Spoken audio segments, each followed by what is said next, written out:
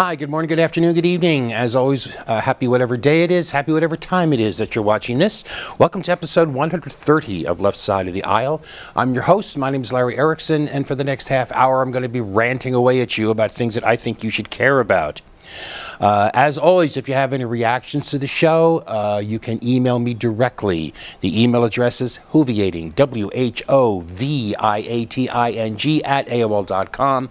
And if you didn't catch that, you can go to my website, Lotus Surviving a Dark Time, and you can leave a comment there, or you can get the email address from there. If you do send me email, I just have two requests. One, include something in the subject line, like your cable show or something, so I know it's not spam. And two, be a little patient. I can be a little slow about answering my email, but I do answer it. You will get an answer. So, with those traditional introductions out of the way, we're going to get to it. And I have to tell you, for the first half of the show this week, we're going to be happy.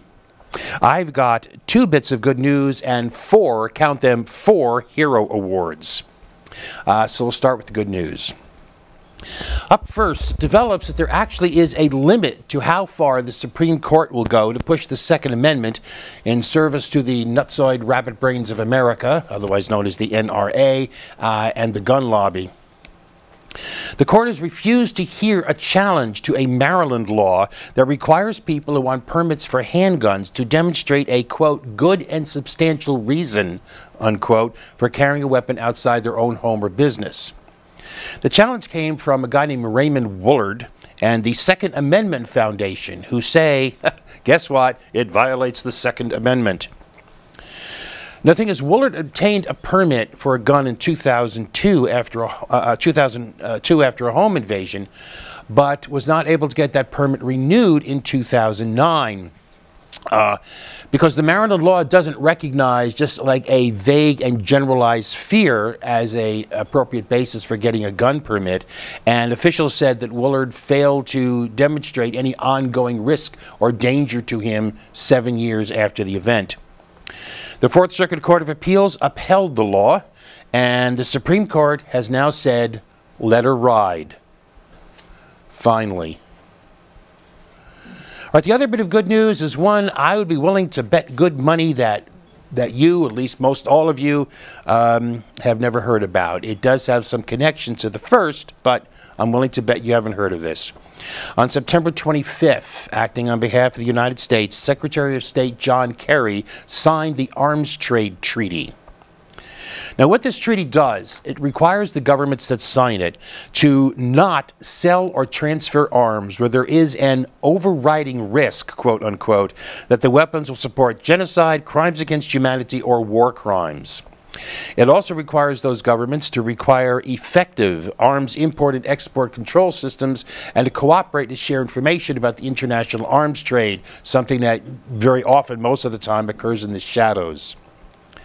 More than 90 other nations have signed, but a lot of the top arms producers and sellers have not, which is one reason why this is important. The United States is the world's largest arms dealer.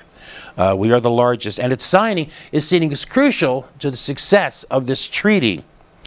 Now, that remains true even though this signing of it is mostly a symbolic act for 2 reasons. One, because existing laws of the United States would very likely be more than enough to satisfy all the requirements of the treaty. Now, those laws are often enough not enforced or wished away by some presidential finding or another, but the fact is they do exist, and that's actually an issue for another time.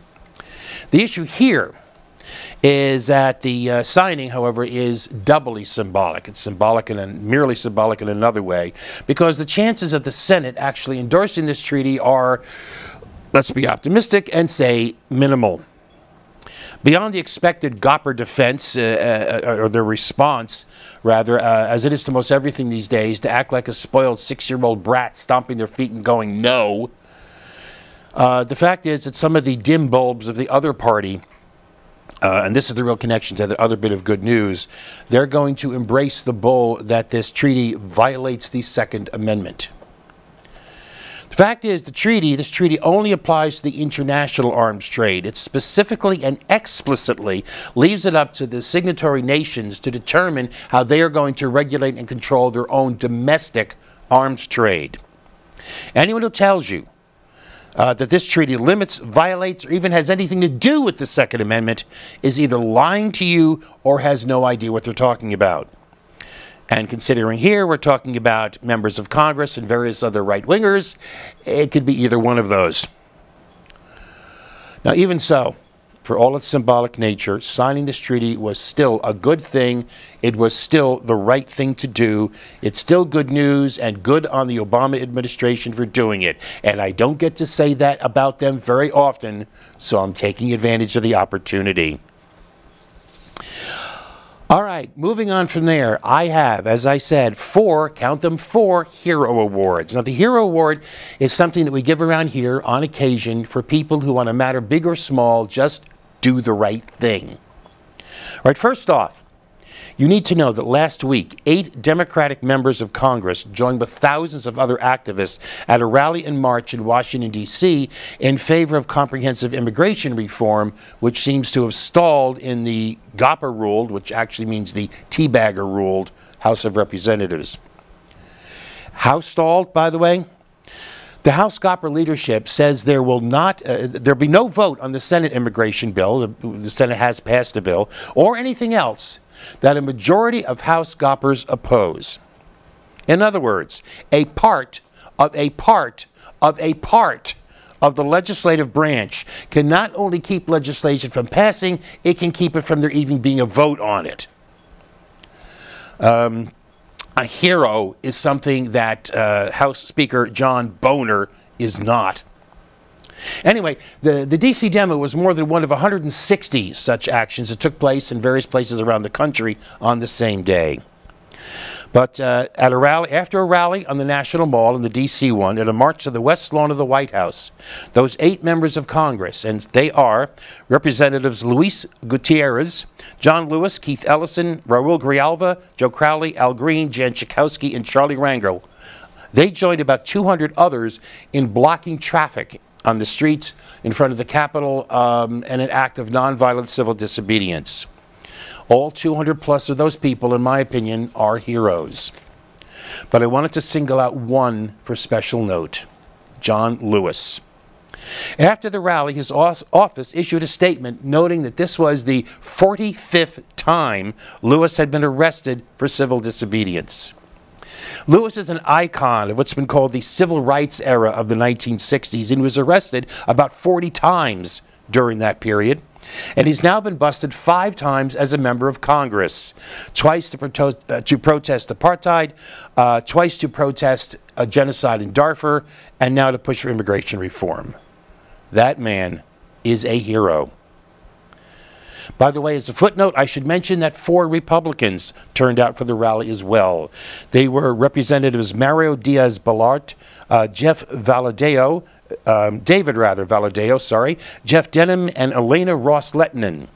They didn't participate in the civil disobedience, but they were on stage for the rally. Good for them. All right, our second hero award is also a group one. About 3 weeks ago, a suicide bomber hit All Saints Church in Peshawar, Pakistan. The attack occurred after Sunday Mass and killed something over 100 people. It's thought to be the country's deadliest attack ever on Christians.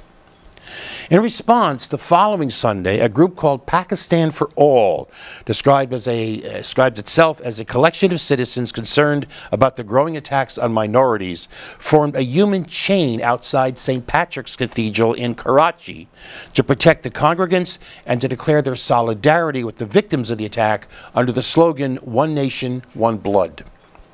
Last week they did it again. They flew from Karachi to Lahore to form a human chain of as many as 200 to 300 people outside St. Anthony's Church, bringing Muslim and Christian communities together in a show of solidarity against religious bigotry and terrorism. Mohammed Gibran Nasir, the organizer who made the calls for the event, said, quote, "Well, the terrorists showed us what they do on Sundays. Here we are showing what we do on Sundays. We unite." Heroes, every one of them. Okay, our third hero award is smaller by comparison, but still worthy of mention. Drew Reisinger is the Registrar of Deeds for Buncombe County, North Carolina, and he's creating a challenge to a 2012 state amendment to the Constitution which bans same-sex marriages. He says he will accept marriage licenses from same-sex couples and then hold the licenses and ask Attorney General Roy Cooper for legal advice. Reisinger said he had been forced to deny marriage licenses to upstanding citizens because of this, and he felt like that was just not fair. Reisinger's announcement came just hours after Attorney General Cooper revealed that he personally supports same-sex marriage. But Cooper also said his personal views will not prevent him from defending the law in court, which may well be true, and it's possible, even probable, that Reisinger's actions will, for the moment, go nowhere. But the point is, this does put the question to Cooper. Will you actually defend a provision you believe is wrong? Or would you, could you, might you, as Eric Holder did in the case of the Defense of Marriage Act, just decide not to mount a defense?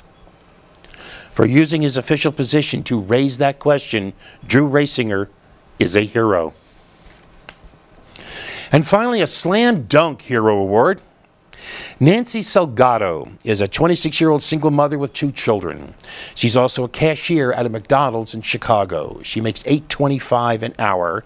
She's been working at McDonald's since she was 16 and has never gotten a raise.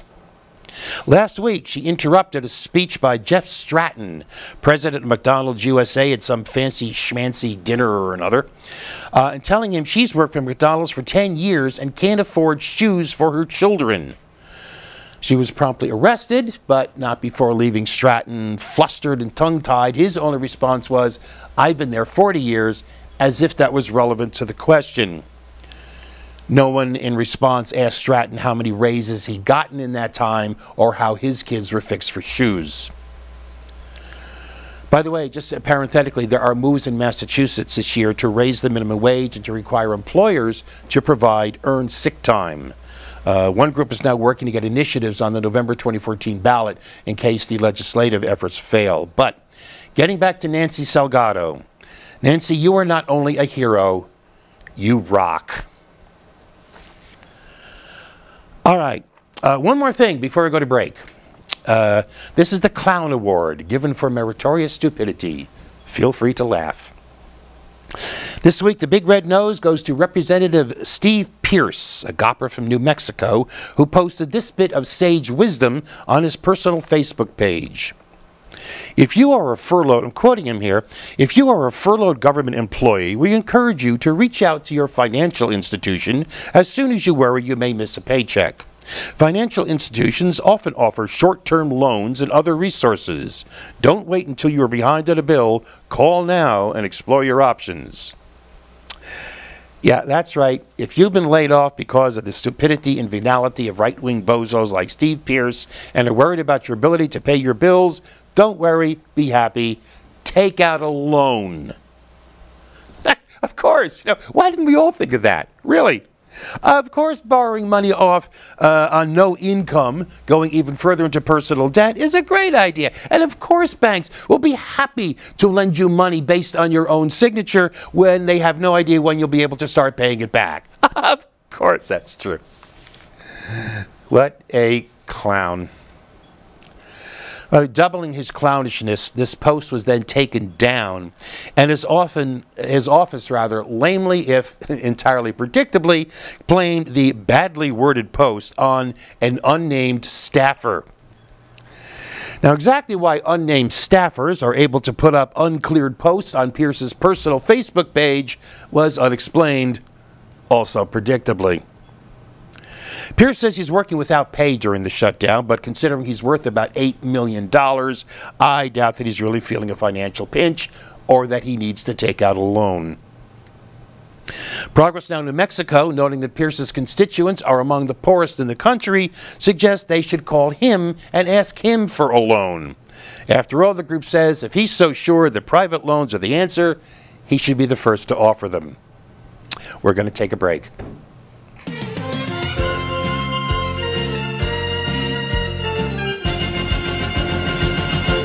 And here we are back again. Going to start here. We've got two brief RIPs this week. The first I'm going to be brief because I'm sure you heard about this one.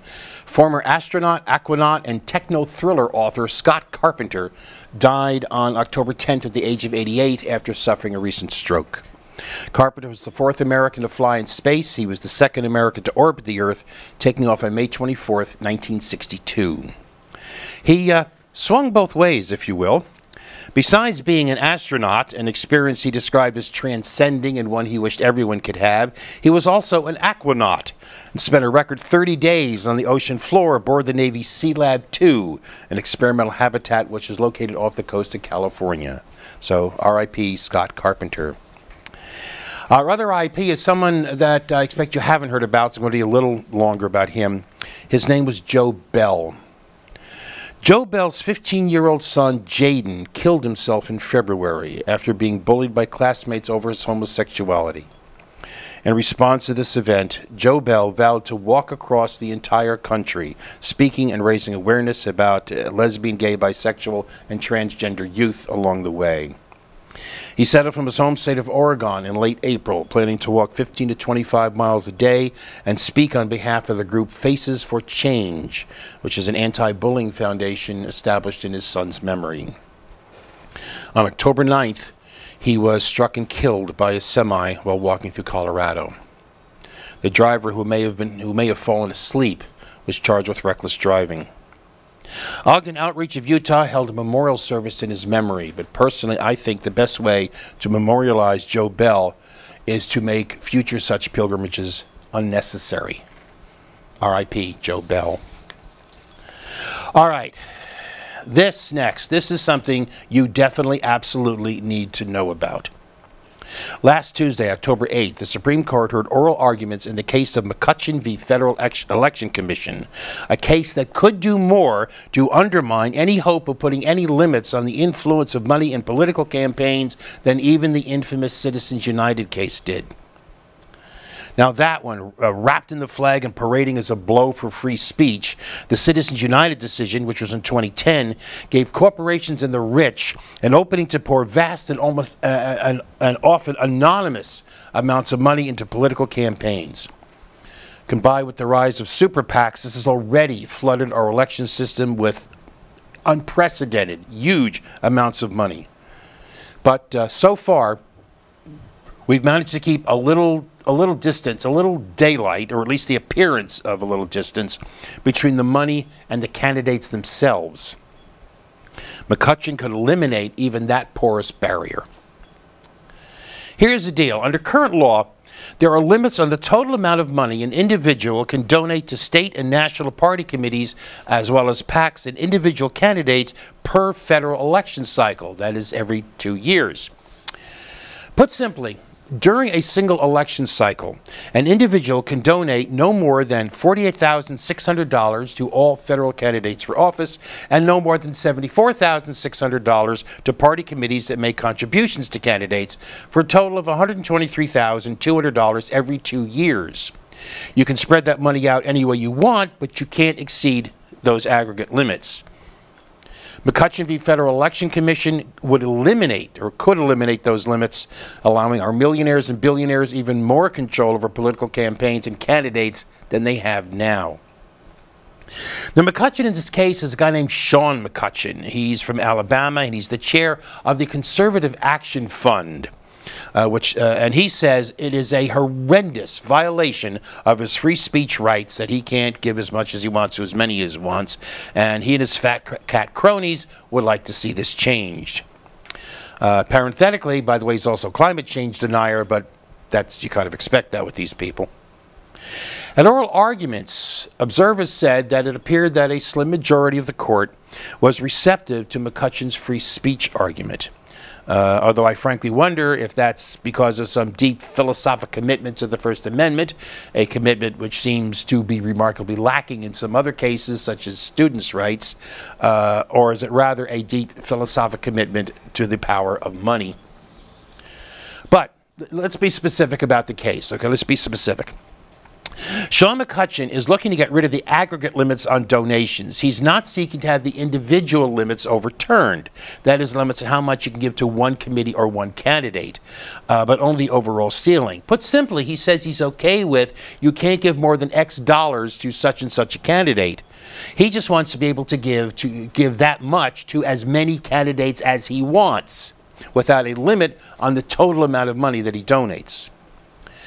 The thing is, the real hand grenade in this, the real danger, the real thing that threatens to blow up limits entirely, is that Senate Minority Leader Fishface McConnell is trying to use the case as a vehicle to get the Supreme Court to dismantle contribution limits altogether, and perhaps indicating the court's leanings. Unfortunately, his lawyer was permitted to intervene in the case and given an opportunity to make that argument during oral arguments. In 1976, in the case Buckley v. Vallejo, the Supreme Court ruled that campaign contribution limits were constitutional on the grounds that such limits were only a marginal restriction on free speech, one which is justified by the government's interest in preventing corruption or the appearance of corruption. Unfortunately for us now, in Citizens United, one of the things that was kind of overlooked, the court narrowed its definition of corruption to exclude buying access to politicians or ingratiating yourself with them, characterizing corruption as something closer to outright bribery. Justice Kennedy wrote for the majority that, quoting, ingratiation and access in any event are not corruption. In other words, during an election campaign, go to a politician and say, I'll donate this much to your campaign if you'll vote this way on such and such bill. That's corruption. After an election, go to a politician who knows damn well how much money you contributed to their campaign, which is why they're so happy to make time for you, and say, gee, I'd appreciate this vote on such and such a bill. That's not corruption.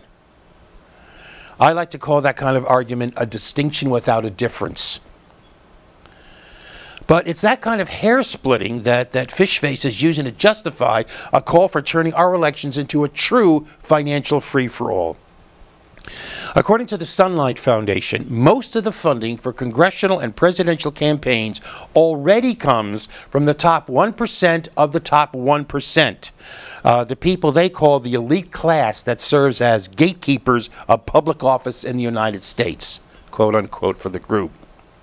If the court embraces Fishface's arguments, it not only would make political campaigns even more the playground of the rich and powerful than they already are, not only would that make access to elected officials even more the prerogatives of the powerful than it already is, it would also leave alternatives to our already squashed political debates even more, because it would leave alternatives even more in the wilderness, because third parties have become even more disadvantaged than they already are. It could almost make participation in the political process pointless. The justices will issue their opinion on McCutcheon before the end of next June. Hang on, folks. This could be bad, or it could be really bad. All right. Now, having looked at the financial side of the right-wing's plan to turn the word democracy into just an empty slogan to be trotted out on special occasions, let's check out some recent news on the voting side, on the efforts to make it ever harder for people to vote. This is the outrage of the week. The state of Kansas is planning on instituting a two-tier system for voters, restricting what races you're allowed to vote in based on what kind of voter registration form you use. This move is the brainchild of Kansas Secretary of State Chris Kobach, who wants to force people to provide proof of citizenship in order to register to vote. Now, this, to be clear again, this is to register to vote. It's entirely separate from the demand to show photo ID when you actually go to, as is increasingly true, try to vote. The thing is, if you register to vote with a federal form rather than the Kansas state form, there's no requirement to prove citizenship. Instead, the person registering signs a statement under penalty of perjury saying that they are a citizen. Now, that, of course, is not good enough for Kobach, who, by the way, was also a driving force behind Arizona's infamous SB 1070, the Your Papers, Please law, ethnic profiling law. And he ran for his present office on a pledge to stamp out voter fraud in Kansas before winning and then not being able to find any. In this case, Kobach has sued the federal government to force it to include the state's requirement for proof of citizenship along with the federal form. Meanwhile, Kobach has sent a memo to all the state's county election officials instructing them to keep track of which voters register with the federal form and which voters register with the state form, so that the former group can be limited to voting only in federal level elections and banned from voting in state or local races. And what's more, anyone who submits the state form without the required proof of citizenship will be barred from voting in any election until they provide it. Presently, about 17,500 voters, previously registered voters in Kansas, are now, quote, in suspense, unquote, as a result of this new requirement. Now, he calls this memo a contingency plan in case he loses in court. I call it a cynical, disgusting scheme because he knows he's going to lose in court, considering his Prove You're a Citizen law is already under challenge, and a very similar law already was rejected by the Supreme Court, in that case from Arizona. Kobach's analysis is that that decision only applies to federal elections. Quoting him, the federal government doesn't have the authority to tell Kansas what to do in Kansas elections. Actually, unfortunately for him and happily for the right to vote, it does. The 14th and 15th Amendments provide more than enough legal backing to undo the legal sleight of hand that Kobach's trying to pull off. So in the moderately long run, this particular scheme is likely to fail. But Kobach and the others of his ilk do not care about that. They shoot for the win. But for the moment, they are happy even if all they succeed in doing is creating FUD, fear, uncertainty, and doubt in the minds of the people, the poor, the young, students, minority, the people they want to keep from voting. The battle for the right to vote goes on. Oh, and as a footnote to this, Kansas State Representative Jim Ward, who opposes the Prove It law, says he once asked Kobach how voter registration workers should collect the documentation now needed to register under the new law. Kobach's answer was, quote, carry a copy machine with you, which attitude pretty much tells you all you need to know about Chris Kobach's commitment to the right to vote. All right, that's it for this week. We're going to wrap up with our weekly reminder. As of October 15th, at least 9,388 people have been killed by guns in the United States since Newtown, at least 89 of those in Massachusetts. So that's it. We're going to wrap up for this week. We will see you again next week. You have the best week you possibly can, and then check us back, okay? Bye.